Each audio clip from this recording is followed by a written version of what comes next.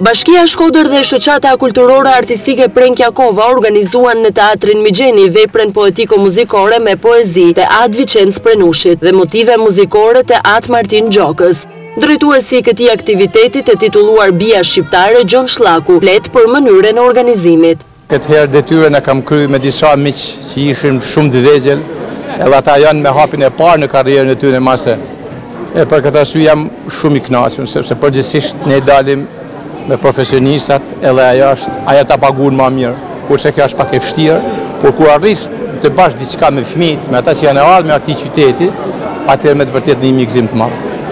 Kjo është pjesë që i takon atyne, Shqipnia është edhe atyne, bile më shumë se e jona, për arsye se gjithçka shpresojmë që shkojnë më të mirën e vet, e kjo pjesë që para rreth 80-90 vjetëve mund të jetë kënu e belbëzu gati në vazhdimsinë e pavarësisë së Shqipnisë, në masati rrëthimit të tmerrshëm të qytetit Shkodrës.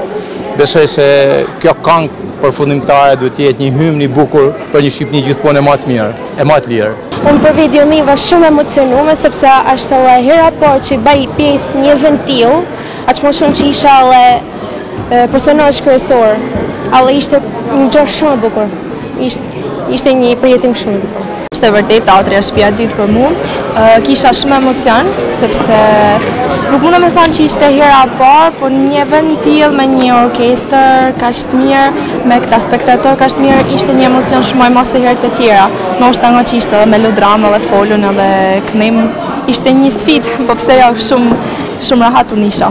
Jam një shumë mirë, domethënë, sepse ka qenë një pjesë e cila nuk e kam bërë asnjëherë.